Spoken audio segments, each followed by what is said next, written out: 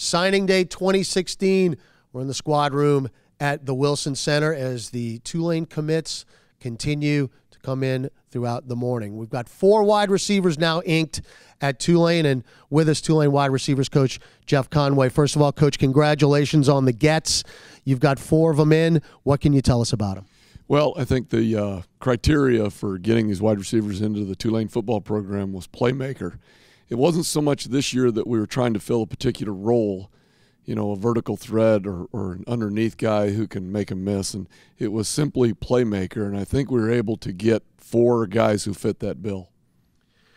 Coach, this is a wide receiver, kind of defensive back league, and you think you've got the players that are going to be able to bring us a championship here? I think that's going to help a lot. I think all these kids were attracted to the fact that we throw the football at Tulane and the history of throwing the football at Tulane, and excited about the movement of the offense in that direction, and the fact that playing time could emerge pretty quickly here at Tulane for some of these kids, and they're certainly capable. I think we achieved that in recruiting these kids.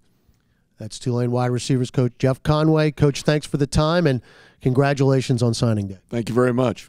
Back with more on TulaneGreenWave.com.